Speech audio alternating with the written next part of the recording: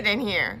So, molecular cloning is one of the most important techniques in molecular biology and biochemistry. So today I want to give you an overview of some of the techniques and the typical workflow. So, first of all, let's clarify what we're talking about. I am not talking about making a bunch of copies of your dog. Instead, I'm talking about, when we talk about molecular cloning, we're talking about taking like a single piece of genetic information, like maybe the instructions for making a protein, the gene for making a protein. And we're going to stick that in somewhere that's easier to work with, typically a circular piece of DNA called a plasmid vector. And then we can stick that into bacteria and get the bacteria to make lots of copies for us. And we can even get the bacteria to make the protein or get it, clone it into others, put it in other cell types to make proteins. So I'm not going to go into that complicated stuff. But even if you end up expressing it in a different cell type, you often have to do molecular cloning and getting bacteria to make lots of copies of your sequences and that sort of thing. And so this molecular cloning is really important. The actual process of taking that gene or that genetic information and sticking it into a plasmid and then making sure that it actually worked. And so a couple of the main strategies that we can use for this are like restriction cloning and PCR-based methods like SPLIC, which is what I use most, the sequence and ligation independent cloning. So I'll go into more details about these various processes. But first, let's all just get on the same track in terms of terminology and some of those sort of things. So we can clone in anything. And so often when we're doing the cloning, we're talking about taking a the cDNA for a protein. So cDNA stands for complementary DNA, and it's a version of DNA that is the complement of mature messenger RNA. So the genetic instructions for making a protein are written in the DNA form, in the form of a gene. That gene is then transcribed into a messenger RNA copy, and that messenger RNA copy is translated into a protein. But before that messenger RNA is translated, it gets edited. It has its regulatory intron regions cut out in a process called splicing. And so the mature messenger RNA isn't going to have all that regulatory information that isn't needed by the ribosome, the protein making machinery, and that they want to understand anyway. So you want to remove that. And so then when you make a DNA copy of that, stick into your plasmid, you want to make it sure that you have the cDNA, the complementary DNA. So it's corresponding to the mature messenger RNA and not this immature one with the intron still in there. So this would be your cDNA, but you can also stick in anything. And so a lot of times, especially if people are trying to study a bigger region, you see plasmid libraries, especially in a lot of older papers, they would chop up regions and clone them into various plasmid vectors in order to kind of just have copies of large parts of the genome that they can then test for things. So you can clone in anything. And so we can refer to this part as the insert. And then the other part is going to be your vector. And so which is served as a vehicle for getting this sequence into bacterial cells or typically, which is what we're going to talk about here. Sorry, I'm doing an experiment. Okay. So when you have what is in this vector, and so this vector is going to have a few important things. So it's going to have the information, so if you're doing a protein expression, you're going to have a promoter sequence, which is going to allow for the transcription and subsequent translation, which are coupled in bacteria. It's also going to have an origin of so that DNA polymerase can make copies of this. So it's not going to integrate with the host. It's going to, a plasmid is basically, it's replicates outside of the host DNA. So it'll hang out outside. And then this really important thing that we'll talk about is the selection marker, such as an antibiotic resistance gene, that's going to allow for selection of the cells with your plasmid.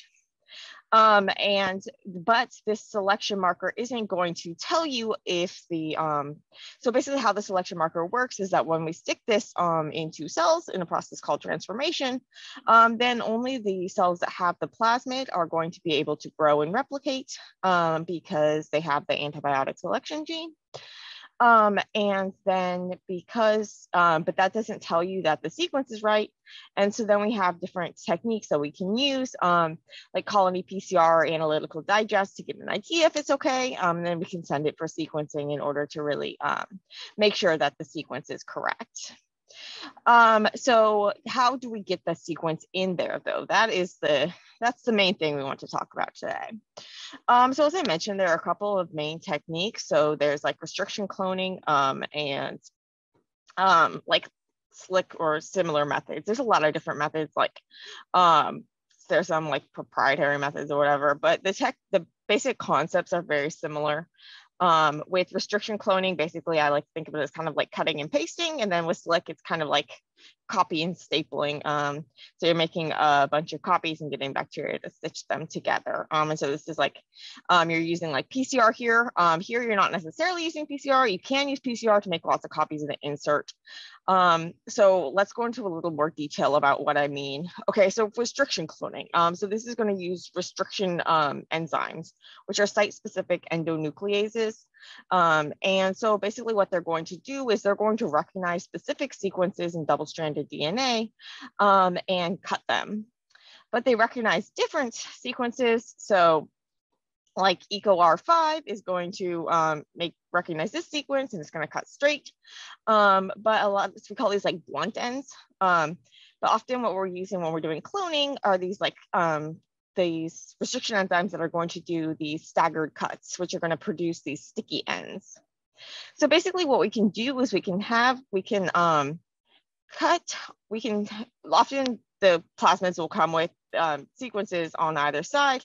Like you have like this multi-cloning sequence or site, like an MCS, which often has like multiple different restriction enzyme sites, so that you can kind of like easily stick your gene in if it has one of the sequences. And you can also introduce like silent mutations and stuff into your sequence in order to introduce cut sites. And so more on that in other posts. So basically you want to cut both the your sequence, your insert sequence, and your vector sequence with the same or at least complementary sticky ends or enzymes that'll make like the same cut ends. So sometimes there are restriction enzymes that'll have the same like overhang, even if the sequence is like a little different. It's hard to explain, but you need to have the overhangs need to be the same so that they can get stitched together. There are also ways you can do things with blunt ends, but we're not going to talk about that. But this idea is very similar.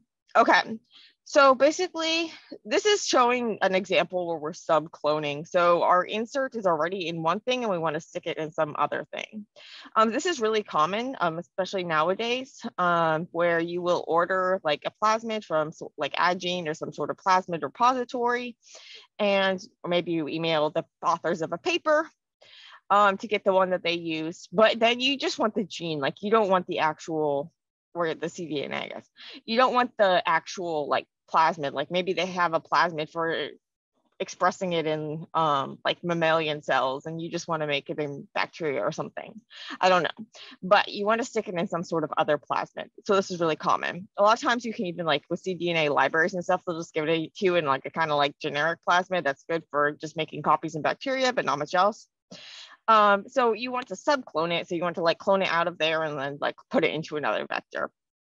So basically you're going to want to cut these with matching enzymes so that they'll have these complementary sticky ends, and then you can mix and match them. Then you can purify the pieces you want and then stitch them together. So this purifying the pieces that you want, you're going to do this by like gel purification. So basically you do your cutting, but then you're going to have the big pieces and the little pieces, and you want one of the little pieces and one of the big pieces, or similarly, and then you're going to have to isolate the pieces that you want and get rid of the pieces that you don't want. And so you can use this for like this gel purification. So basically you run an agarose gel, which is going to separate those pieces by size. And then what you're actually going to do is you're going to cut out the pieces and get the DNA out of them. And so there are like kits and stuff that'll help you do this. But so the basic idea is that you're purifying these pieces out. They have these complementary ends, but these ends have like holes. And so these ends are going to need to get stitched together. And this can be done by DNA ligase, which can stitch together those ends. And then you stick it in bacteria, and the bacteria are happy, and they'll make lots and lots of copies of this plasmid because it's got like that origin of replication and that sort of thing. There are a lot of different strains of bacteria you could stick in, which some of them make more copies, some of them make less copies, various things. I'm not going to get into in this post. What I do want to mention though is that where is that insert coming from? So instead of cutting it out of one of the, so instead of like, so a drawback of the restriction cloning method is that you need a lot of both of them. Like you're not making copies if you do it just like this. So basically you have to get the bacteria to make a lot of copies of these plasmids or whatever, and then you purify the whole thing out with like a mini prep kit, and then you cut it up and use the pieces. But you basically need a lot because you're not making copies in the process. You already needed the bacteria to make the copies for you type of thing. This will make more sense when we talk about the PCR-based methods. Speaking of which, we can get, instead of having the bacteria just make tons and tons of copies of this other plasmid that we want to get our insert out of, we can make PCR copies of the insert. And so this is also good if you're, say you don't have a restriction site in the sequence that you want to use. And so you want to introduce like new sequences on the ends of the piece that you want. So you're kind of like introducing a site at the end after your gene. Or if it's part of a longer thing that you don't want. So there are various things like you can imagine that you want to just have it in a ready to go format where it's got these cloning sites on either side. And so that way you can use like PCR based methods. And so there are a lot of, there are some different companies and stuff that have different like proprietary ones where they have various, I don't know, cloning strategies that are based on something similar, where so you have, you can make PCR copies of the insert and use the primers to add the cut sites you want. And so with PCR, basically you have these little pieces of DNA called these primers, and then they're going to basically bookend the region you want copied, and then the DNA polymerase will make lots and lots of copies of the bookended region. And so much more on this in other posts, so I'm not going to go into it, but you can, the primers, they have to have some region that's going to correspond with where you want like your actual sequence that you have to start with. But you can introduce, you can add on to the primer, so you can make the primers kind of like longer, so that they have sequences on the end that are going to have restriction enzyme cut sites. And then you can digest that with the restriction enzymes, and now you have sticky ends. And so that's a strategy that you can use in the cloning. And so this is going to make lots of copies of the PCR step, and it's going to have the cut sites. Okay, one thing to note here is that this cutting is going to leave you with phosphorylated ends. But the primers, when you buy the primers, these are going to be usually synthesized without the phosphates. And so in this, if you weren't like cutting it, say, then you wouldn't have these phosphates. And this is only going to come into play if your vector is dephosphorylated. So phosphorylation may or may not affect things, and you may or may not need to phosphorylate things. And so if you're using a single restriction enzyme, REases, a restriction endonuclease, then you're going to need to phosphorylate your vector to prevent self-circularization. So if you use the same enzyme to cut on either side of your insert, now it's going to have sticky ends for itself. And so when you add the ligase, and these sticky ends are going to have phosphate groups, because when these restriction enzymes cut, they're going to leave the phosphate groups. And so when you add the ligase, then it's going to self-ligate. Since you also have the antibiotic resistance gene in here, this plasmid, if it gets into cells, it can survive, but it doesn't have your gene. So you can prevent the circularization by dephosphorylating the ends. And so if you do this dephosphorylation, now the ligase can't stitch them together because it needed that phosphate group in order to stitch the ends together. And if it doesn't have it, then it's not going to be able to do that. But you need your insert to be phosphorylated. And then you will still have, so although you add the ligase, you're still going to have like a couple of nicks, but the bacteria can then fix it. And so just know what you're dealing with and whether or not you are going to need to do the dephosphorylation or phosphorylation. And if you need to do phosphorylation, we can do this easily with like a polynucleotide kinase. So this is how we do like when we do radio labeling. We can add like radio labeled phosphate groups, but that's not what we're doing with here. So so restriction cloning is a really common method that's used. One other caveat with it is you want to make sure that you don't have like cut sites elsewhere in the plasmid or in your insert for that enzyme. And so that could, then you would have multiple pieces and not like your full length thing. So that's another thing to be aware of.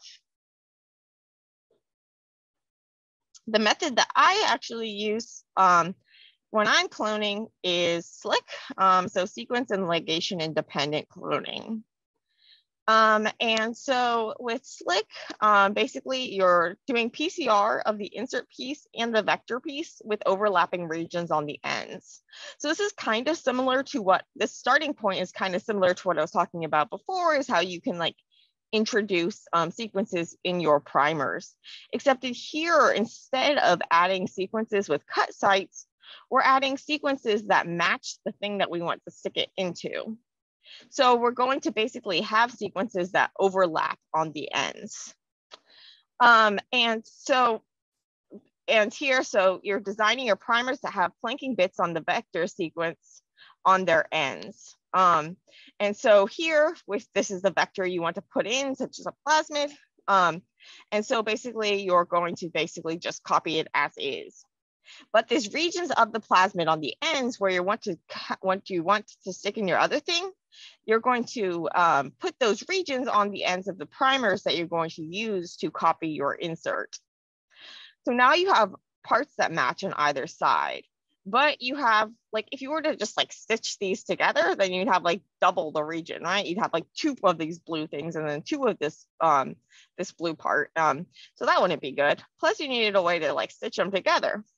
So what's going to happen is instead what we're going to do is we're going to use T4 polymerase. I know it's kind of confusing because the polymerase is something that adds DNA letters, and now we're talking about it removing letters. But it turns out that this polymerase has this like exonuclease function too. And so if you don't give it DNA letters, it'll kind of like revert to its kind of like proofreading type thing and just like start removing letters. So it's going to chew them back a little. We only give it a little bit of time, so we can't like over chew. But so you make these primers so it's long enough that when it chews back, so it's only chewing one of these strands, and it's going to chew back in a way that's basically leaving you overhanging complementary overhangs. And then when you mix these together, what's going to happen is that the bacteria are going to be smart, and they're going to say, aha, those pieces match. And so when you mix these pieces together, they're going to kind of stitch together, but not really. And because you have like different amounts of chewing and various things, but it's enough that it can kind of like stick together and help with have some holes, and then the bacteria is going to help fill in the gaps. And so you don't need to pre-ligate it. This is where the lick part comes in, ligation independent.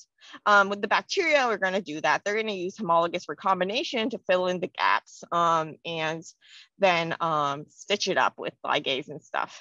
And so all's good, and you don't have to worry about that. But you want to make sure you would have to worry about whether your insert is actually in the plasmid, because when you're making copies of all of this, we're not doing the purification stuff like we have to do for the restriction enzymes, which is another nice thing about this method. But because you're not doing that, you're going to have parent plasmid left in there. So you're going to have like the vectors just in there, and they're going to have the antibiotic resistance gene. So it would be somewhere else in this plasmid.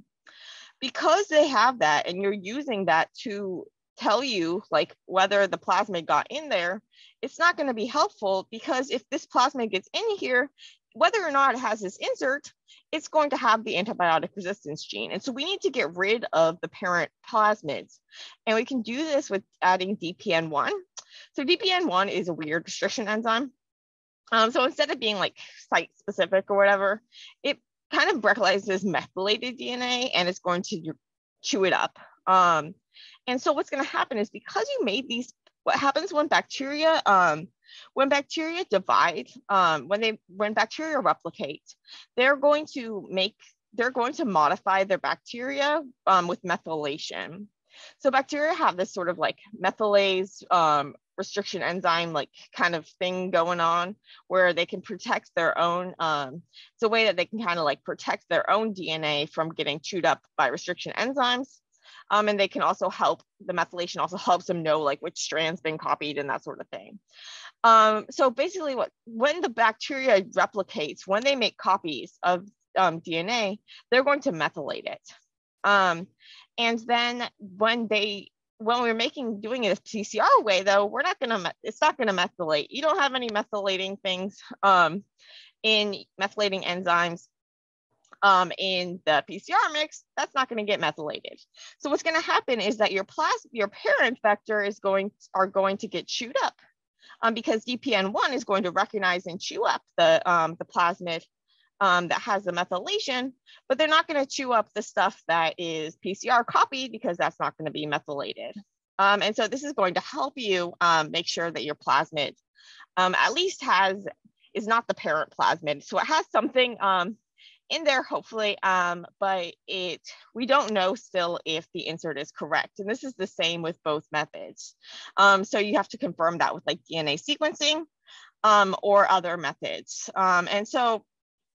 But in order to do this, to get the bacteria to stitch it together, you're going to have to stick it in bacteria. And in the case of even with the other, whatever cloning method you're using, you're typically going to be sticking in a bacteria, and the bacteria then again going to be doing the copying. So I just want to say that there are a lot of other cloning methods. And so I do not represent Addgene. I do not work for Addgene. I'm doing get paid for Addgene, but I find their resources on cloning and plasmids really, really helpful. And so you can see that they have basic overviews and then a lot more detail on the different cloning types. So there's like restriction enzyme cloning. Another one you might see is gateway cloning. This actually involves like recombination. So basically they have recombination sites and then they're going to get recombined by the bacteria. And one that might seem like the most similar to what things that we've been talking about. So like Gibson assembly. And so what this is going to do is it's similar to SLIC, but it's using like a different, it uses like a different exonuclease and then a polymerase and a ligase. So it's kind of doing more of the stuff outside of the bacteria. It's more expensive than SLIC, and it uses like these different like their enzymes and that sort of thing. So it's a more expensive thing. I'm not sure how it compares to SLIC in terms of efficiency or whatever, but it's a similar type of method, but using different enzymes and doing more of it outside of the cell. Another common one is like Golden Gate. So this uses these type 2S restriction enzyme. And so these are weird that they like cut outside of their sequence. But it's a restriction enzyme base, but it's different than the other ones because it's cutting outside of the sequence. So it's not leaving like a scar. So yeah. so, and then there's like the ligation independent cloning, like this, like base things. So yeah, so lots more on AdGene. They have like a Plasmid 101 book too and stuff, which is really helpful. And again, I do not represent or endorse them. I just find their stuff helpful. And so people often ask me about other types of cloning as well. And so they all serve really, so they basically have a lot of the same things in mind in terms of how you get your insert, making plots, how you get your vector, that sort of thing. So lots of cool stuff. So check out their website if you want to learn more. Whatever cloning method you're using, you're typically going to be sticking in a bacteria, and the bacteria then again going to be doing the copying. How we stick it in bacteria is typically with transformation with like heat competent cells. So just a terminology note. So we say like transfection is when we're like sticking genetic info into cells. When we do this to bacteria, we call it transformation. When a virus does it, we call it transfection. And outside of it's a form of transfection, but we don't use the word transformation when we're dealing with things other than bacteria, because it's too confusing with things like cancer. So we use this transfection term in those cells instead of transformation. But we use transformation when we're talking about bacteria. Common used ways we do this are with chemically competent cells and heat shock, or you can also use like electroporation, which uses charge. But what I use is this like heat shock, where basically you have these cells that are really weakened, and they're coated in like calcium so that the DNA can get really close, and then you kind of flood the DNA in there. You use heat shock to help like open up little pores in the bacteria, and the DNA sneaks in, and then it heals itself and grows. And if it has the plasmid, it'll grow. There are different types of cells that we can stick it into. If we want to just make copies of the DNA, or if we want to stick it into like expression cells. But in any of these cases, we have the same issue where we want to make sure that we actually have our sequence afterwards. And so there are things we can do to help make sure that we do and kind of not waste our time. One thing is controls. And so in practice, we don't really do this sort of control that much. If you're having problems with your cloning, though, you definitely want to use controls. And if you're like new to cloning and that sort of thing. And so these are controls that you could do for like a restriction enzyme type. You want to use a positive control that's making sure that your competent cells are actually competent. So these cells like are really weakened. We have to really weaken them in order to get them in that state where they're going to be likely to take in the plasmid. But we don't want to kill them. And so you have to be really, really careful when working with these cells, and like don't hold the tube from the bottom, like hold it from the top and stuff, and keep it on ice. And make aliquots of the cells, so really tiny single-use portions the first time you open them, and that sort of thing. But because they're so weak, they can like go bad. And so you want to make sure that the transformation, that the cells are good, that your transformation strategy works. And so you want to use like a positive control, so like a plasmid that you know is good. And so then it'll make lots of copies. And just a note, when you have like a positive control of something that's already like a mini prep something or whatever, it's gonna be a lot better, transform a lot better than something like, especially with like a slick product or something where you're actually saying bacteria, please fix the ends of these. And so then you're going to have a lower transformation efficiency, so you're gonna want to play a lot less of when you have like a mini prepped product. But I'm not going to go into that here. But basically each of these colonies is going to be basically just like a clump of genetically identical bacteria, hopefully with your insert. And so this is just going to tell you that everything's working. You also want to have a cut vector. And so basically, you want to have a negative control that all the vector got cut, so you didn't have any parent vectors or self-circularized vectors. So these cut pieces aren't going to be able to like replicate and that sort of thing, and so they're not going to get passed on. So even if they have an antibiotic, then they're not going to like stay, whatever. And so you shouldn't see any colonies, or at least you should just see a really few number. This is also, you can use something similar for if you're doing like a slick method to make sure that you don't have any of the parent that your DPN1 digest worked and that sort of thing. So, and these are also your negative control should also show that your antibiotics were effective. And so basically you only want things growing that actually have your plasmid. And then you're left with the problem of, well, does my plasmid actually have the right insert? So there are things we can do to see if it likely has it, and then the gold, like the positive, like the yes it really does, is you have to sequence it. We can talk about selection versus screening. So selection is like when we are using the antibiotics and saying, okay, only let the things that have this survive. We can also talk about screening, and so screening is basically, it's just going to show us what probably has it and what probably doesn't, or at least what probably has an insert, not necessarily our correctly spelled insert. So a common example that I talked about yesterday is this blue-white screening, where basically if you make it so that your insert is actually going into the part of this peptide that's needed to make this blue product. And so if you disrupt that, then your colony is not going to be able to make the blue product. And so you're going to get your colonies will be white. So this is going to help you know, okay, these colonies probably have my insert and the others don't. What's nice about this screening is that it's kind of like a visual look. You don't have to do any work. But you also, it also isn't going to tell you anything about like the size of the insert or that sort of thing. And so you can get more information about whether the size looks good and that sort of thing with like colony PCR or an analytical digest.